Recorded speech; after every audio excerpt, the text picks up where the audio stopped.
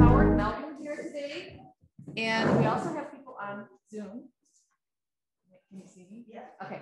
And okay, so Howard Melton, a little bit about Howard Melton. He has been a collector for all his life. Since I started, well, years ago, as many people, I see people more like my age, every male I know, it's probably some females growing up in the 50s, early 60s, collected coins and stamps, or at least coins.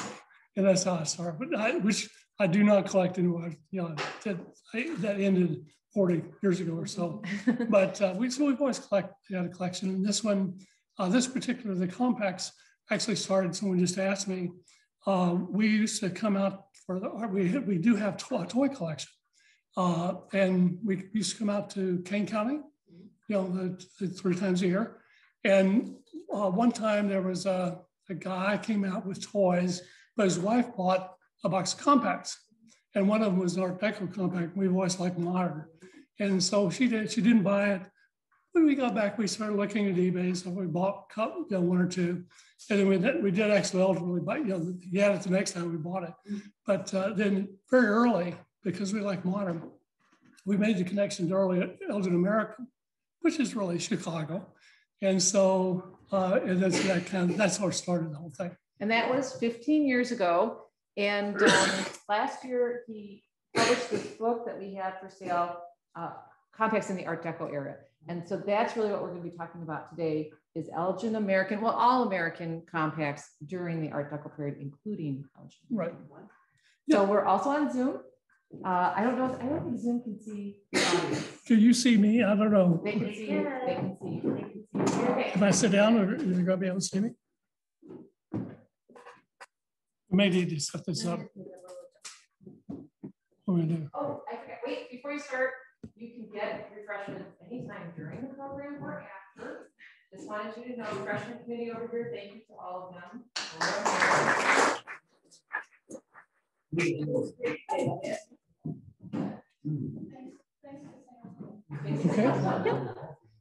Okay, we're okay in technology. Let's see, what do I use this or no? We can press the down. Okay, great. Anyway, a pleasure being here. As I said, we started collecting. We stumbled on the fact that Elgin American during this very short period of what the Art Deco period, or what we call the High Art Deco period, was in terms of this particular product was one of the 2 predominant companies in the United States. Just a slight bit of history. Basically, compacts didn't exist until about 1920, 1921. What happened, 3 things happened during, and then particularly after World War I.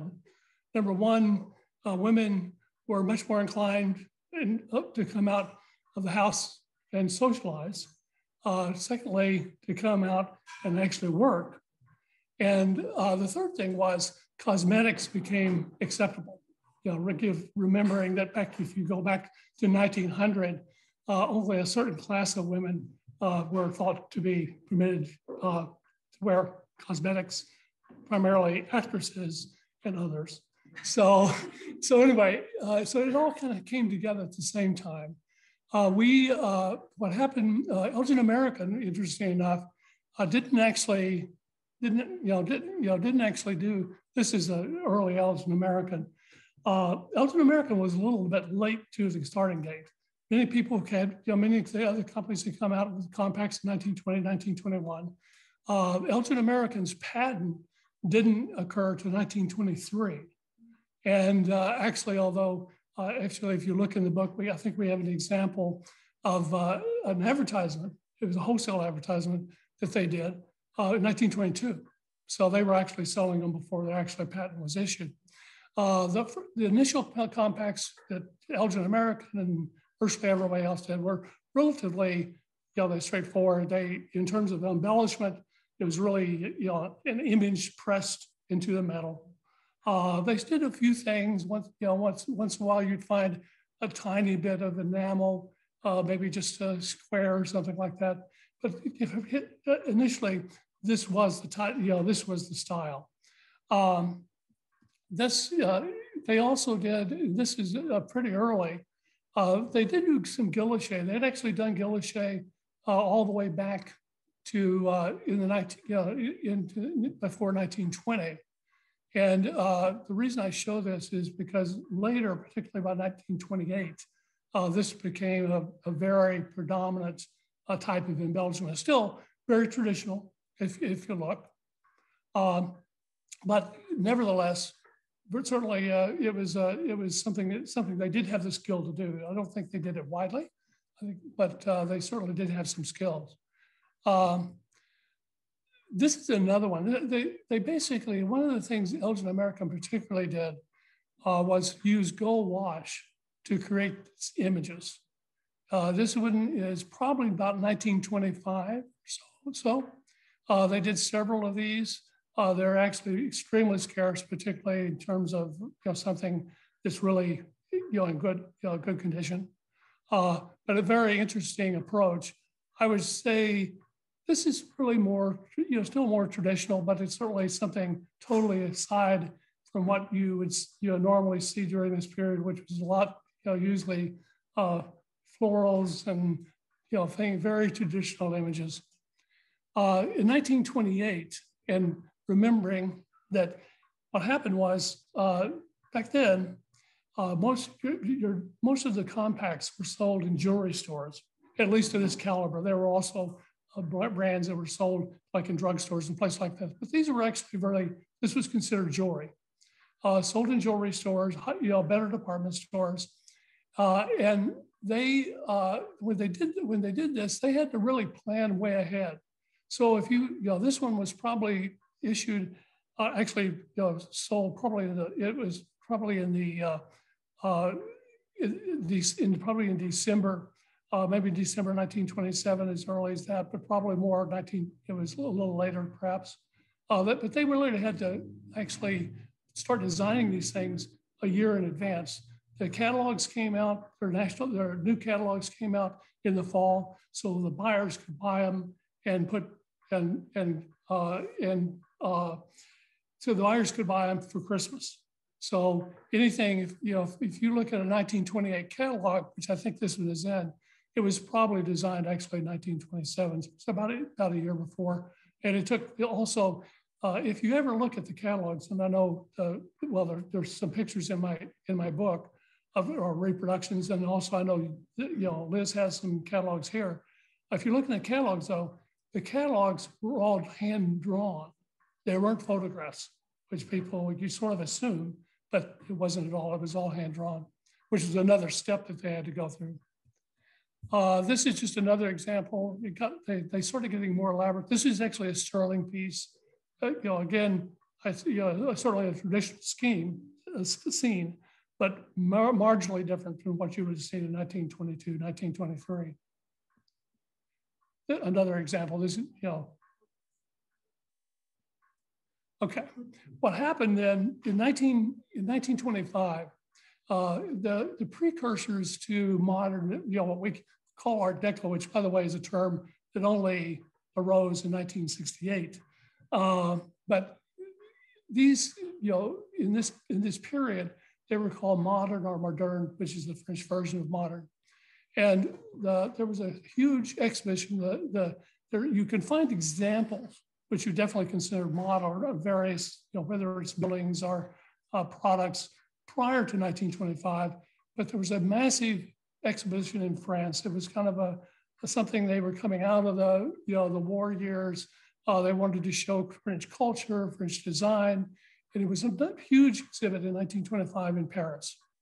And that's really kind of often said to be the hallmark or the start of the whole Art Deco design movement. As I said, it happened, but it was extensive. American, by the way, we were at that time. We wanted to go it alone. We didn't want to have anything to do with Europe and their wars and so forth, and so we didn't have an exhibit there. Although quite a few Americans actually did attend. The result of that was the way the illustration here. This is a very early kind of an example of the type of thing you might have seen. They did have compacts, they had jewelry, had furniture, all kinds of things. And this is actually French, probably from it was either in 1925 or shortly thereafter. This is another example. This is actually probably Austrian, but you can see, a massive difference, in terms of from a design standpoint, the artistic standpoint, a lot of color, a lot of, all kinds of geometrics, and nothing like anything that I've heard before. When this happened, the translation happened, the exhibit was 1925. One of the things we know, by the way, is that at least one of the sons of the Epsteins at that point, who had owned the company, had later was working there, working at the factory, and then later worked later as well. But he actually traveled in Europe, 27, 28. We think of Art Deco as having primarily architecture, where it's very prominent, and of course also if you build a building, perhaps it still exists. But actually, it translated in all kinds of ways. It was illustrations, it was fashion, it was consumer products. The interesting thing about Elgin American is, we'll see in a moment. I'll get to this in a minute. Elgin American, they made almost total change in terms of they went from the Guillochets 1928, 1929 catalogs to suddenly they're doing all kinds of these very modern, very contemporary designs. At the time, they were probably, by this time, they were probably number one or two in terms of this particular type of product in terms of the United States, sales in the United States. They also, interestingly enough, they had actually sales offices in London, London, Toronto, and a couple of other places. So it wasn't, it was actually, there was an international element to it as well. This particular one is Foster and Bailey, Sterling. I don't know, I wouldn't consider it necessarily Art Deco per se. However, it's a great image and certainly a massive departure from anything. This one's actually probably a little earlier, probably 1927 or so. The next one, this is one of the early enamel Elgin American ones. This we don't know for sure. The interesting thing, if you look at their cases from the prior cases, they continued using the same case. They kept using it actually, for a few years after this. We look at this as consider it probably a transition from the Guillochets. And remember, we saw actually one Guillochet that had essentially the same case. But the transition to what we normally think about as the Elgin American Art Deco compacts, which were primarily 1930, 1931, a little bit 1932. This is just a difference. One of the things I'm doing in this lecture, I'm showing you other things, what other people were doing. So it's not just exclusively, I would say, by the way, the book has actually about 90 pages. There's 90 pages concerning Elgin American. This particular one is Evans, which was in Attleboro, Massachusetts. Probably the other company that was the Elgin American claimed to be number one, Evans claimed to be number one. There's one and two in all likelihood. Just one of many that they did. Again, certainly this is fairly early, probably 1929. Nothing like what was happening just a few years before that. I think this is again just to show you. This is Life magazine. This is not the Life we all grew up with. The photojournalistic magazine. This was the prior Life. It started in 1883. Was bought out by Hertz in 1936. It was a humor magazine, but there was politics, movie reviews, when movies evolved, plays, all kinds of things in it. And one of the things, one of the things is notable is there's any number of covers that involved people, women, applying makeup and so forth. This is another early one, probably 1929, really before Elgin American got really, really going in terms of what they were doing. This is, I would look at this as somewhat stylistic. It's R&G, which is Ripley and Gowan, another Attleboro company. Attleboro, by the way, was they claim to be the world's leading jewelry manufacturer town or area in the country. I mean, in the world. This particular piece, Elgin American, one of the things they did, this particular example is one where they actually had to fill in. This is actually very slight. It's the metal is pressed to create cells, and so they had to actually, do this. Actually paint these cells. I don't know how they did it because it is extremely precise. If you look at I had J.M. Fisher, which was another leading company, which did almost exclusively the cells. Their work was sloppy. It looks great if you just look at it, but if you look at it in magnifying glass, you can tell it was hand done. They probably had a row of tables with young women, painting these things. But this is Elgin American. Probably 1930, by the way. That particular one is done in all kinds of different colorways. Another thing is a lot of the compacts did have women's figures on them. This was again somewhat stylistic. This is another Ripley and Gowan one, probably again from 1930. Another one, this is geometric Ripley and Gowan. Again, nothing like what it was 10 years before. Again, from 1930. This is Elgin America. Now, this one, in contrast to the one we saw before, this one they had to, we believe, we don't know for sure, there's no cells. Actually, if you look at these under a magnifying glass, you will see that there's layers of paint. So in this particular case, there was a layer of pink, total, and then they applied at least 2 screens of some sort. We don't know exactly how they did it. Again, these were very small. You can look over at the ones I brought. But it was some sort of silk ring technique. One thing about Elgin American we've learned is that virtually all of their equipment, all of the way they did things, it was all, they had developed it themselves. It wasn't like they called up ABC's company and said, well, send me a machine that will paint these little 2x2 squares. This all had to be, they had to figure it out themselves. This is a stair step. It's Evans, another Evans. Again, I think it's pretty classic, in terms of the modern elements, all kinds of geometric. It's not, one of the characteristics of many cases is symmetry. It's not totally. I mean, the 2 sides are symmetrical.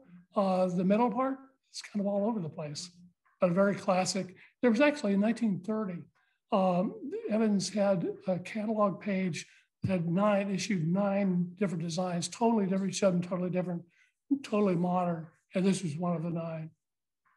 It also comes in several colorways, by the way. Okay, this particular one, this is actually French. It's Tocaton.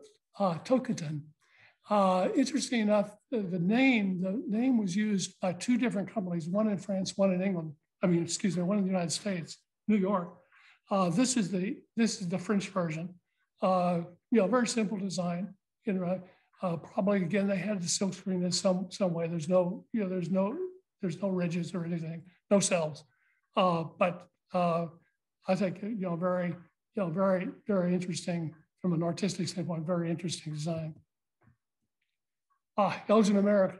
Okay, These are really small, by the way. They're smaller than those, just about the size. This one is kind of a classic type of the imagery in terms of classic Art Deco. You see the lightning bolt, which is one of the real classic elements. They have the moon, the stars, and the sun, and all put together. I think it's very nice. Another thing characteristic of Art Deco is color. A lot of primary color for the most part. Okay, this one, I don't know how to describe the imagery. This is Evans, probably 1930. It is not in the catalog. Many of these are not in catalogs, by the way. But you see, it has a little bit, I guess, of Art Nouveau imagery. In other words, if you look at Art Nouveau, you go back and it's all kind of leaves and foliage and things like this. But then that's probably a bird of paradise. Birds of paradise must have been very popular back then because they appear on a whole series of different compacts. This is just another example. Again, Life magazine. The first one was 1927. This is 1928. And again, it just shows the interaction between the consumer products and the media. One thing I was going to say that I didn't say this a while ago. It's very, Elton American was pretty distinctive in Chicago. Chicago was a tremendous, and it was back then, was #1 in terms of manufacturing in the United States. And I think it's still #2, even though we don't think about it that way, but it's still massive. But they, for the most part, it was industrial products. And there actually were industrial products that used some of the art, the modern design concepts. Elgin American was one of the few. There's a couple of jewelry companies, a couple of others that actually incorporated, really dug into jumped into the modern designs. And again, when we talk about modern designs, there's none of the compacts I'm showing you today are 90 to almost up to 100 years old. So most of them are 90, 91, 92. This particular one is FHS. We don't know much about the company. Many of these companies have gone out of business. This particular one is also very, very rare. Actually, the image of the female is actually, there's several different colorways. There's an orange colorway and yellow colorway. Which is another thing they did, remembering that if you had 2 jewelry stores in a town, they didn't want to carry the same thing. Typical retailer. I mean, it's a retail mentality today too, as well. And so they would make, they'd give the yellow one to one, the orange with another, and if there was another, they'd give the blue or whatever. But again, I like it. I just think the imagery is fantastic. Elgin American, okay, very classic. Interesting enough, they still, if you look at the class, it's still one of their traditional class. Later, by 1932, they pretty well cleaned up the clasp, and so the ones from a little later, toward the end of this era, that Elgin American produced, you could look at them, you could put them on the shelf at Henry Bendel or Horton Taylor or wherever you want today, Neiman Marcus, and you think they could be just as well made yesterday. This one, the tip off is a little older, is the class. We call this the Rolls-Royce one. There's actually several colorways, only because this is one of the first of the really classic Elgin Americans that we acquired, and we actually bought it from someone in Beverly Hills. So Rolls-Royce, you can't find. There's no place that has more. Another Elgin American, again, this classic, Art Deco imagery, no symmetry, but all kinds of geometrics. Very well done, I think.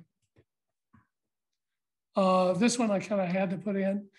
This is the classic one you've probably seen. It shows the lightning bolt.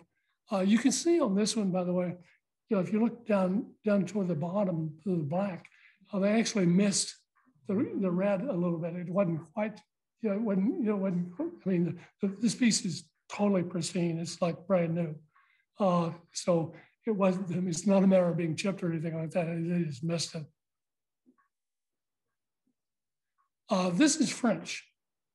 Montreal is the name of the company. I brought another Montreal over there. It's called Nightclub. You can see why. These were, again, 1930. You'd think that in France, you'd have had all kinds of companies. They kind of started this whole thing. You'd think that they have all these great compacts. Actually, they don't.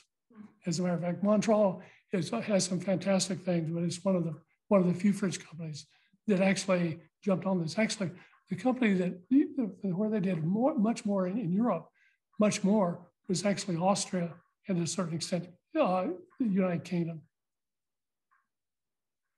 This is another, I just put them together. This is another Montreal, kind of interesting. This was a time when there's certain things, the themes keep popping up. 1920s, you remember King Tut was discovered. People got interested in Egyptian, Africa, the European countries had basically taken over Africa at the point of a gun.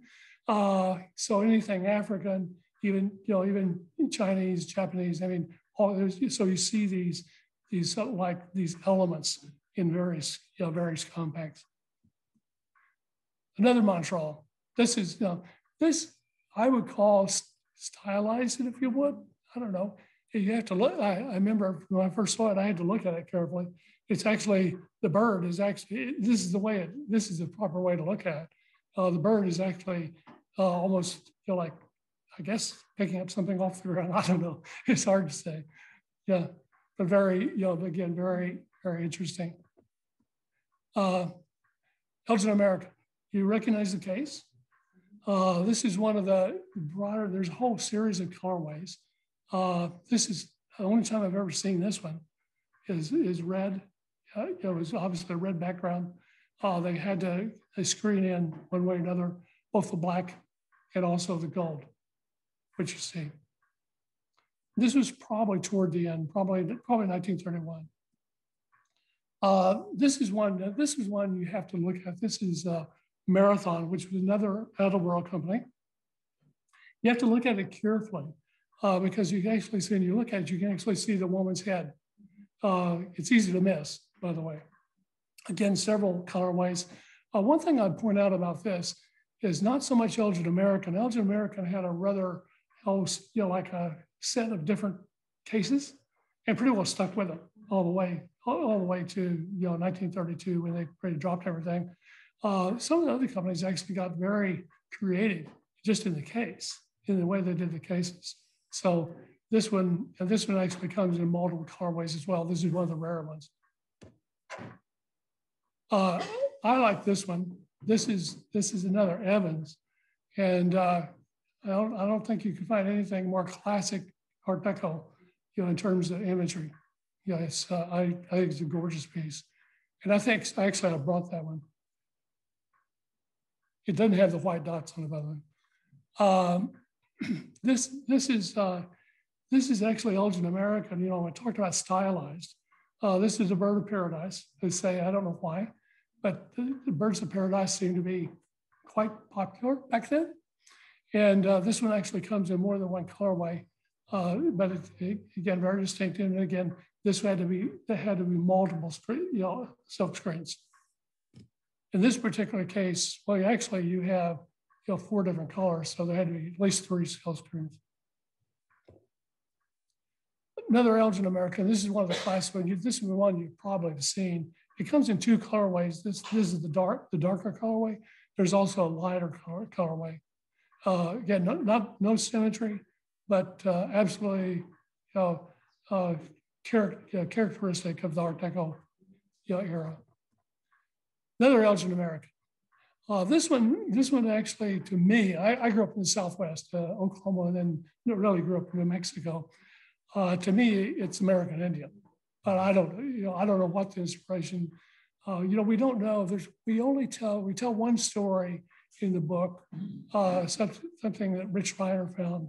of one woman that was a designer. We don't know who designed these for the most part. The Montreal, we do a few of the Evans, but we don't know who designed these. And it was a combination of, remember, they had 1,500, sometimes up to 2,000 people. So it was either some internal talent, or this one particular woman was our student at what is now Art Institute School, or School of Art Institute. And she was just working, she was a part-timer. To me, it's would be typical, Southwestern American Indian. This is another, we talked about the question on this one, is it African or Indian? I mean, not American Indian, but Indian, Asian Indian. And we don't know. Because of the top of it, what looks like more of a tree or something like that. We're kind of guessing maybe it's more of Asian Indian, influence. Again, they use this imagery more than once. This is Evans again. This one a little earlier, probably 1928, probably 1929. So this is one of my favorites. The other company, and we go into great detail in the book, in terms of someone who really jumped in to using the modern design elements, was J.M. Fisher, another Attleboro company. Fantastic designs, totally different than, there's a couple of companies like Milwaukee, you could argue, actually copied Elgin American in some of their designs. These are totally, totally different. This particular one is the woman carrying the world. And you think about that, if you think about women's suffrage and all these things, this is 90 years ago. So obviously those ideas are not new. But again, this was also one that each one of these cells had to be filled by hand. I didn't count the colors, but I think there's 7 or 8 colors, 8, 9 colors. So, but again, you'd have to paint them. Orangey, classic, again, classic Art Deco elements, all kinds of geometrics. That's no symmetry, but really, great designs. I like this particular one. This is Elgin America. It's not quite sure, what, it's obviously a woman, appears to be nude, walking in the moonlight. We don't know exactly what, whether those are scarves or paths or what, but again, I just think it's a very neat design. Again, when you think of, this one is actually probably 1931. One of the things, if you notice where the chain is, this was actually where after they cleaned up, and then they were no longer using those kind of classic clasps. And so this is the type of thing that again, you could put in a store today and think, they just made it. Not that people use these compacts anymore, but this is just to show you a little bit of difference. This is another J.M. Fisher. This one is a combination. There's all these wells or cells that were painted, and then they actually came back and actually did some additional work by hand. If you notice, I assume it's a sunburn or whatever, but if you actually lined up 2 or 3 of these together, they would be somewhat different. I mean, this was actually, part of it was hand done. Totem. Again, this is classic French. It was the 1930, totally different than anything else. I think very kind of very classic image, and interesting. Actually comes in. The inside is the same. However, where the red is, actually there's several different colorways. One of the reasons I like this one is the shield. It's the Elgin American did a ton of these. The interesting thing about this, the reason I put it where I did, is it has the French image, but it's actually Elgin American. So obviously, no one was, they were glad to steal from each other. Okay. This one, now, this one, it's hard to describe. It certainly doesn't look like anything from 1920. This is another J.M. Fisher, very unique, all geometric. Again, each of these cells had to be painted individually. We don't know who made this, but this is England. They did some interesting things in England. Wasn't so much the manufacturers of novelties, which like Elgin American, it was more individual, they had a whole group of different drugs, what we would call drugstores. And they did a whole series on their own. We don't know who did this one. I think it's just interesting. Again, it's 1930, 31, just from the color and the imagery itself. Okay, this is one, I don't know where you've seen this. I've only seen it a couple of times. I don't think, Liz, you don't have this one, do you? No. I don't think so, yeah. This is one we assume, it's also American, it's their style, this particular case they used it many different ways. We assume that had to be Chicago, remembering that, buildings, skyscrapers, there was only, at this time, there were only 2 cities in the United States that had, multiple skyscrapers. It was Chicago, New York, period. Other places might have a shorter building, maybe a couple, maybe once in a while a taller building, but we have to assume that this is Chicago.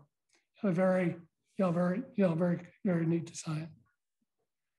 Just another image of this is another Elgin American, again, classic, modern design elements or Deco design elements, a lot of color. I threw this one in. This one is not, she's actually not, I assume she has going to put on cosmetics. Well, actually you can see she has lipstick. She's actually, giving herself a tan. But the interesting thing about this, if you look at it throughout, from top to bottom, it's all triangles, which they call it, in technical lingo, they call these chevrons. And even the way her leg and is bent, the way her arms are bent, everything is triangle. This is actually a cover from 1929. Interesting enough, this is another life, but just before the crash. This was in August of 1929. So things were still going good. Yeah, it didn't last long. This is another English, just to give you some feel for this. This is Atkinson, which is another drug company in England. Again, the same era. This is another one, J.M. Fisher. You see the J.M. Fisher designs, very modern, very different, totally different than Melton America, and vice versa. This is interesting. We don't know what the interesting thing about it is the figure is actually black. We assume that's the African influence. No one knows. Yeah, but again, you see all the classic, the triangles, other design elements.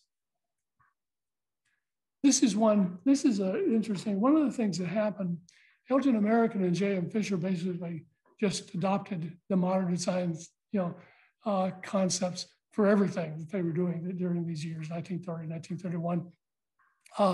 This is actually a company called Woodworth, W-O-O-D, Worth. This is probably more typical. They only did 2 that we know of, 2 designs that you would classify as Art Deco or modern. This is one of them. It's kind of classic. It's very collectible. It must have sold very well because you see quite a few of these. What size is that? Size? Like that. Probably 1 3/4. Yeah. Most of these were more or less 2x2. Now, some of them, like the marathon one, you remember, it's longer, but it's also thinner. So most of the, the problem is, so you guys grew up with these big clunky things, in 40s and 50s. That was all, but this was all predated that. And actually, these are very small, very, very easy to carry. Also, I should mention, and I think probably most of you know this, the chains, by the way, were totally American. But the foreign compacts didn't have those. The American compacts added chains, and the actual idea was it was a danced compact, so you could push, put the chain around, around your middle finger and actually carry it to the dance. That was, I don't know where people really did it, but that was the idea. This is Vacher. This was actually less expensive, very straightforward. But on the other hand, very classic type of design, and they had quite a number of these. These were probably not sold. These were probably sold at stores other than the jewelry stores. This one is Wool Bar, which is actually French. Very interesting, design. I think kind of wild. Okay, that's about all you can say.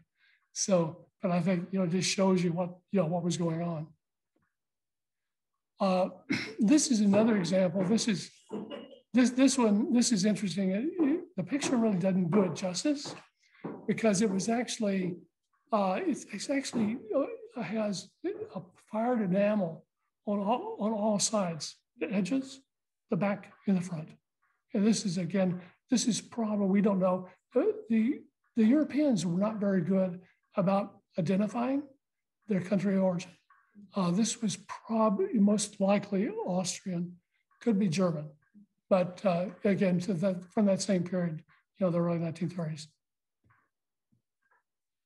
This is the one that the Art Deco people love because it is so classic Art Deco. Symmetry is there, chevrons are there, all the imagery. It's all it's all classic shapes. And so anyway, this was actually featured. If you've ever seen the book Art Deco Chicago, it's featured in, it's one of the ones featured there.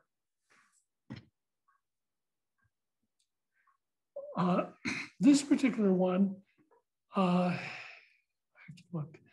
is Hinge Co., which was another less expensive company. But the less expensive, many of the companies that did produce the less expensive products also went in this direction for a short time, wasn't very long. But again, because you remember what happened in the crash happened in 29, 1930, everything was looking pretty good. Back then, if you read economics, the bankers and the business types were deathly afraid of inflation. And they were afraid the economy was getting too good. The Federal Reserve, cut the money supply, and then the crash went right down to 1933 to the bottom. But this is Hinge Co. Sure. It looked like it had tabs on the bottom. Let me look. Down the bottom?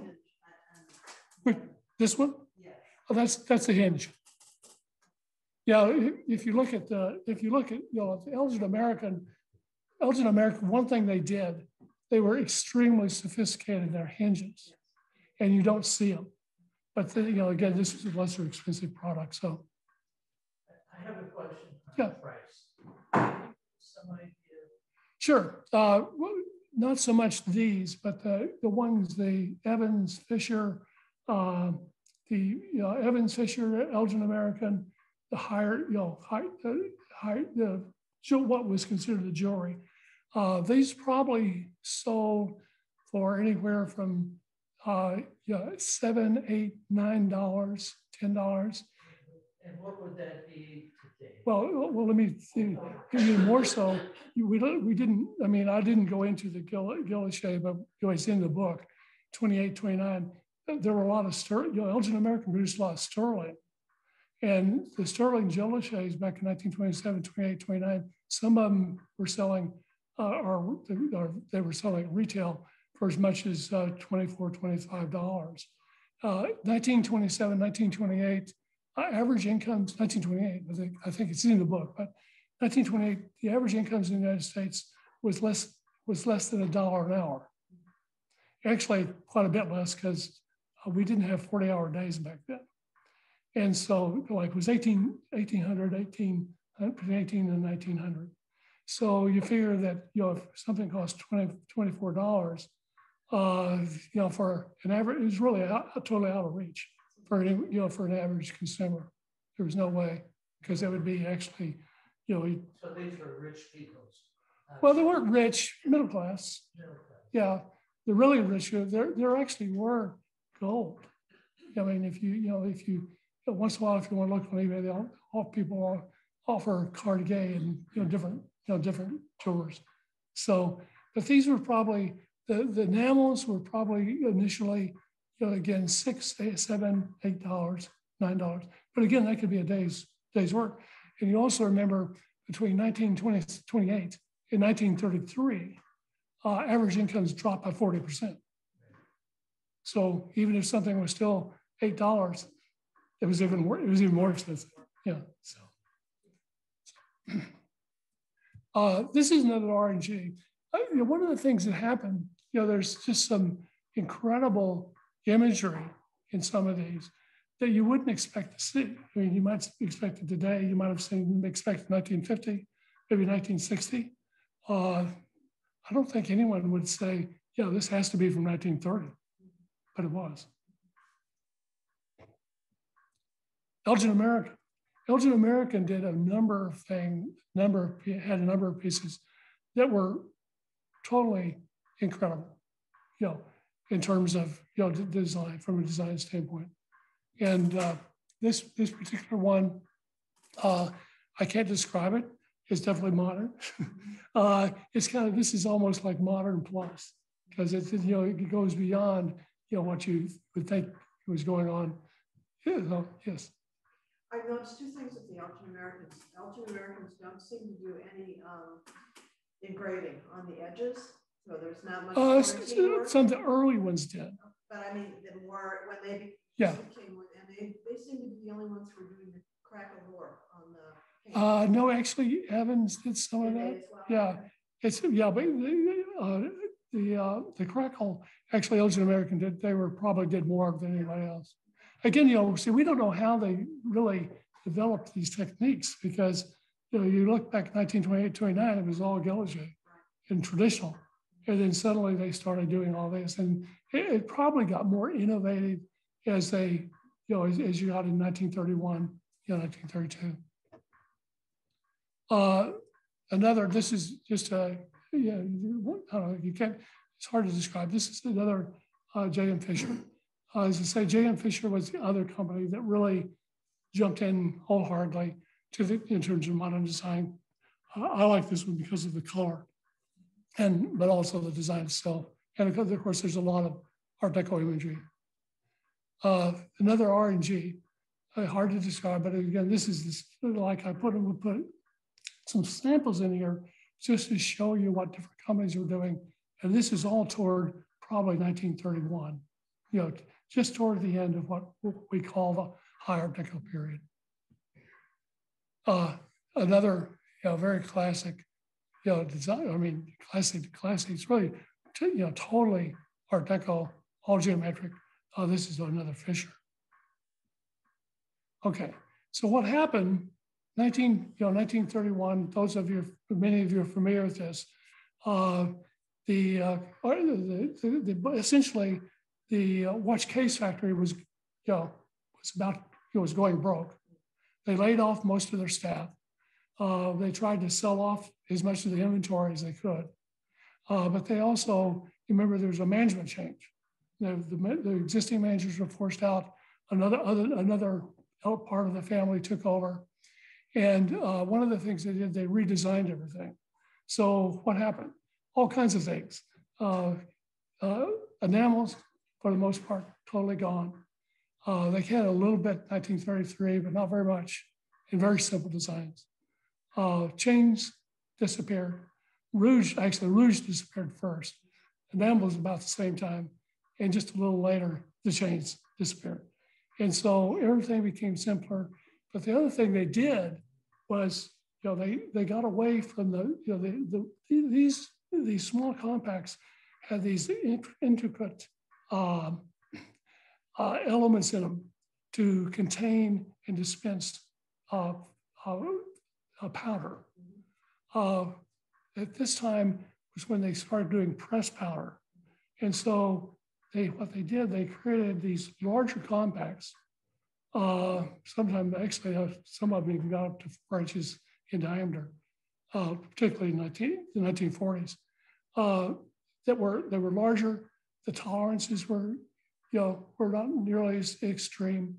The sterling was gone for the most part. Actually, Elgin American did do some sterling all the way to the end, and then all the nickel. Most of these, by the way, are nickel alloy, which is an excellent metal. That went away. They started using bronze and whatever cheap metal they could possibly find. And so everything was dumbed down in a sense. And where these compacts in 1920, some of them were selling up to $20 or more. By 1947, you can find Elgin American compacts. They're sold for $2-3. Yeah. So anyway, I'm going to show you a little bit, just a handful of what happened afterwards with these various companies. This particular design is actually 1939, probably Zell, we're not quite sure. But this was actually an image that was on one of the buildings in the 1939 World's Fair in New York. But again, one of the relatively few that you say really is really interesting from a design standpoint. 1940. This is a new company called Wadsworth, not Woodworth, Wadsworth. This is aluminium. Actually, it's impossible to photograph. The difference in color doesn't exist, like around the edges doesn't exist. But also much larger. It's pressed powder. 1947. Well, I don't know. She just frowned at this one. If people see, none of you were teenagers in 1947, and so anyway, this is Hilda Terry. She was actually the first female cartoonist that was part of the union, and she did a series of 6 of these designs in 1947, totally aimed at the teenage market. Yeah. I guess it could be Cinderella or something. Well, it could be. Yeah, this. I don't know. It's hard to say. There's several. There's several. There's several designs. I'd say this is the prom one. There's several designs. I mean, there's one. They're talking on the telephone. There's another one. They're in a ice cream shop. Sharing a shake or something. Another one. There's a. Post-war prosperity. Yeah, there was other. They were doing. They were dancing. So there's, let's say, there's 6 whole. Okay, this one. Now this is Elgin America. Now again, they didn't totally forget, but they just 99% forgot. This was actually probably not the early 1950s. It could fit in beautifully with what they had done, 20 years before. But again, one of the very rare examples. This is actually about early 50s also. This is Hudnut. Totally impractical, by the way. This is called Thunderbird. And you can see it. I think it's a gorgeous design. So my point is, here and there were some interesting designs post 1932-3. Many fewer, not anything like that short period, the high Art Deco period, but there were some. This one is totally impractical. The reason I say it's impractical, as soon as you get it, the first thing that happens is you scratch it, and all it takes is one scratch, and you've really messed it up. So This is Watson. This is called a figurine. This became very popular back then. This is actually a shirt. This one actually is very rare, but because they had other short ones, but this is the cowboy shirt. So figurines were compacts that were made in some, created, image of something, and there's all kinds, but this was just an example. Okay, 19, you can guess, this should have been some of your era. This was 1969, 1970. By this time, virtually all of the American companies had gone away, had closed. This is Stratton, which actually still exists. It's an English company. It's psychedelic, what can you say? I mean, it's pretty. This was actually a compact actually I bought Joanne, many years ago. Okay, these two, for the last, we're going to go back to 1951. This is the Elgin, whoops, I'm sorry.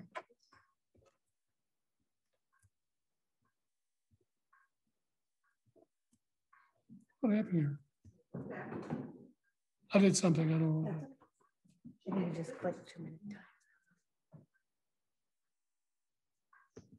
Okay, yeah. You can go back up because this is the last slide, right? 70%. Yeah. Okay. This is the dolly. This is Elgin American. I don't know. I think they were trying to establish an element of prestige.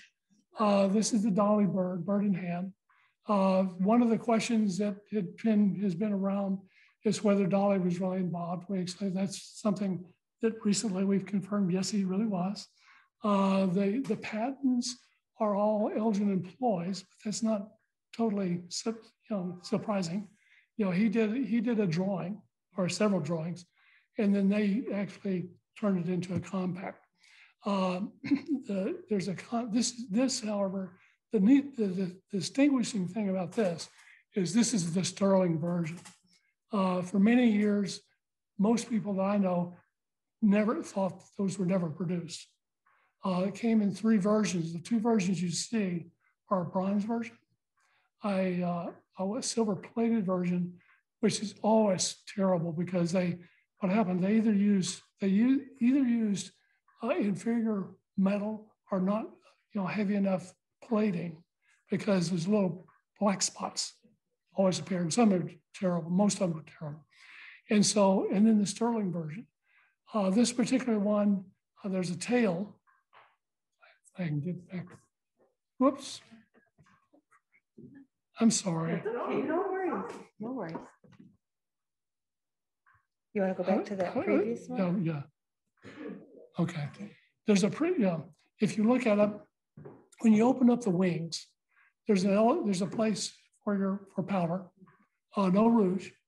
The head actually comes out for lipstick, and in the tail, we really don't know why. There's a little box that I guess kept for your pills or whatever. And this particular one, the way you can tell, if one of you happen to have it at home, you might want to look at it. It shows it has sterling on the lid of the powder. It also has sterling on the tail, and also each piece is numbered. This is number 12. We assume that if they sold any, it was very few, and these were probably given to the management, the owners, and the board of Elgin American. I only know of 3. One of them is damaged. One of them is not as nice as this one, but a nice one. And that's actually owned by one of the people whose parents were involved in the company. But anyway, this, again, it doesn't fit with anything else. Totally impractical, by the way. The thing's big, clunky. I can't imagine anyone using it. I've never seen one with powder. Yeah. Were Dolly's drawings found? No, I don't think they ever have. Evidence of its drawings found? We've talked to people that know about the meetings and so forth. As far as I know, we also, there's another book, and I can't remember the woman's name, who actually interviewed someone at the factory who worked there in 1951 and did see him at the factory. So there was a meeting in New York with a number of the family and management members with Dolly. And that was when they made the decision. He had a number of different designs. And that's when they made the decision. So we know he was there, and probably I'm sure he was paid well. But the fact that the patents were made by or were done by some of the employees at Elgin American, to me, it doesn't make any difference. I mean that's not surprising. That's all I'm trying to say. So, anyway, that's sort of the presentation. However, I'd love to answer questions, or if you, and I'll be glad to stick around if you have questions. Yeah, but if anything.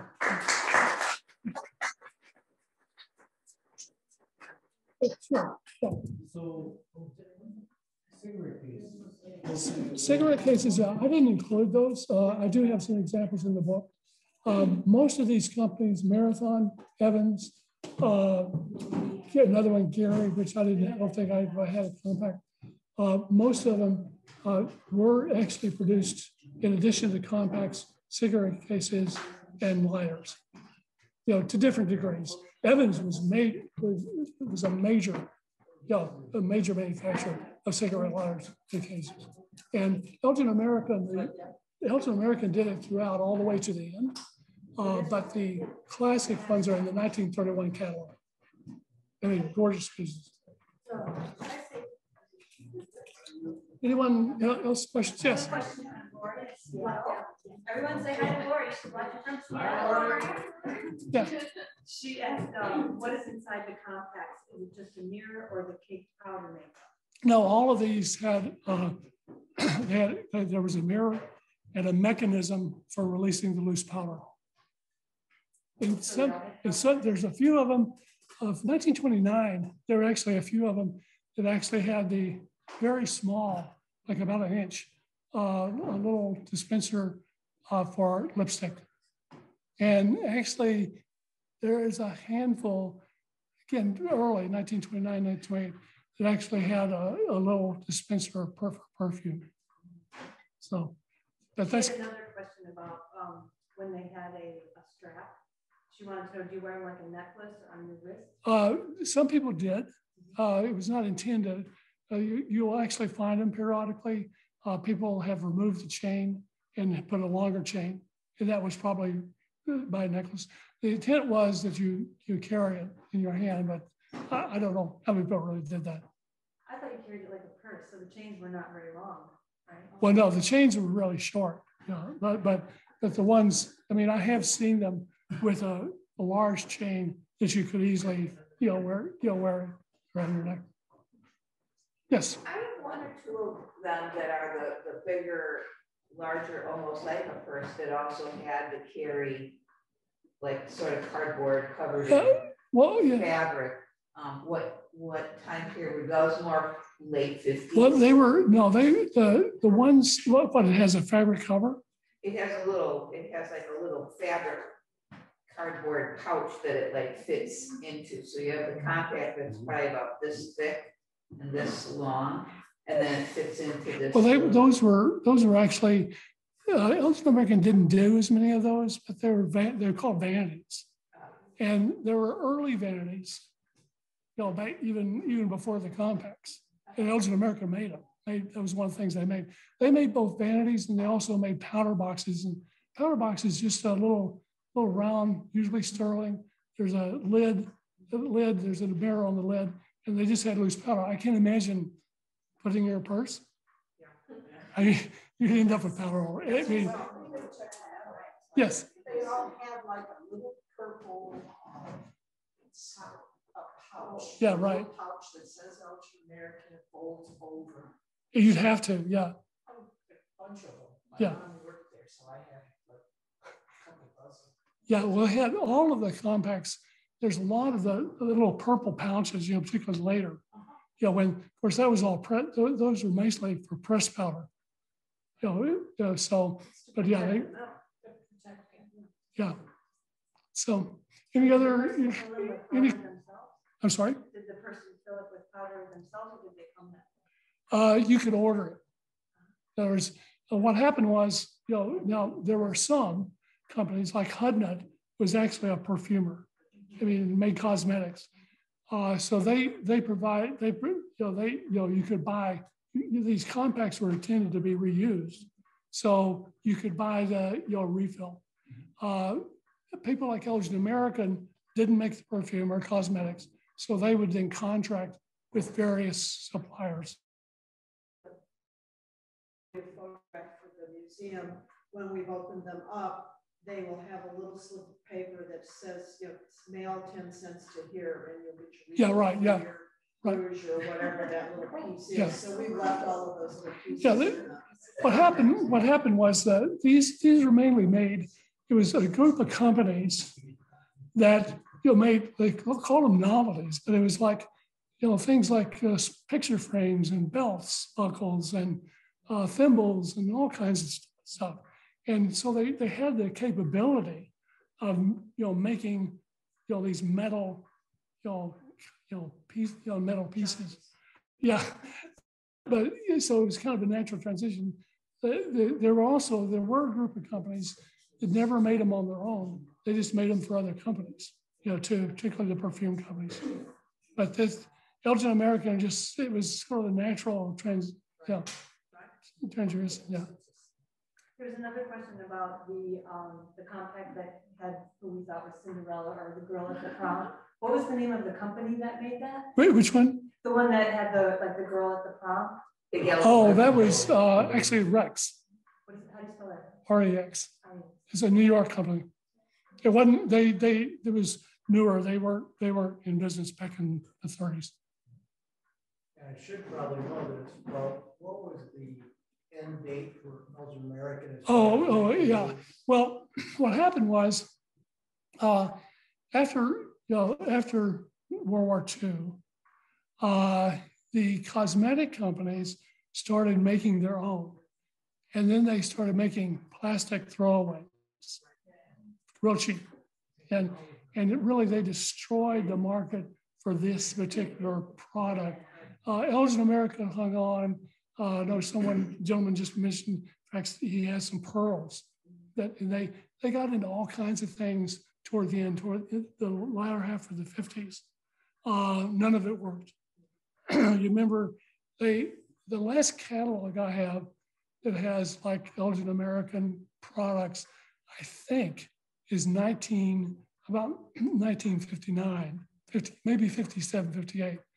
And they were trying to do all kinds of things. The owner, they tried to make a deal with Japan. And you remember, back then, Japan was the Bangladesh of the world. Everything was cheap labor, all of that. And so at one point, he actually thought he had a deal. He actually sent the machinery to Japan and never saw it again. And they also never got it back. We don't know exactly when everything closed up. Obviously they couldn't, after they sent the machinery, there was no way they could make anything. And was the Epstein family still involved? No, Epstein's were, they were bought out about 1940. Yeah, so they prospered. Elgin American prospered in the 40s, early 50s. Totally, was, I think, pretty clear in this particular product category, we're number one. But number one and no sales. It didn't make any difference. I mean, they got involved in all kinds of carry-ons. They were still doing lighters. They were still doing some cigarette cases. They tried they tried a whole series of different things, but again, it was way too little, too much. I mean, too late. So, and we think that they probably actually collapsed maybe 61, 62. I've never seen the definitive answer to that. We assume also another thing people sometimes ask is there archives as far as we know, there probably is, but it's probably somewhere buried in the Elgin dump. Yeah, because no one's ever, unless someone has a garage full of it, which may, who knows? Yeah, I mean, the things we have from Elgin American are just pieces here and there. Yeah. Anything else? Yeah, sure. One more question about, you said there was a spot for perfume in some of them, a small spot? Not an Elgin American. Oh, okay. It was some Evans had some very early 1928, 29 did. So could you buy like that pasty perfume? It's kind of like Vaseline. I know my grandma had a couple of these. That's okay. Yeah. And you could buy that? Okay. Yeah. I think you could, yeah. And then refill it. Still solid. Any other, you got any more? That's it. Any more? Thank you so much. Yeah, thank you.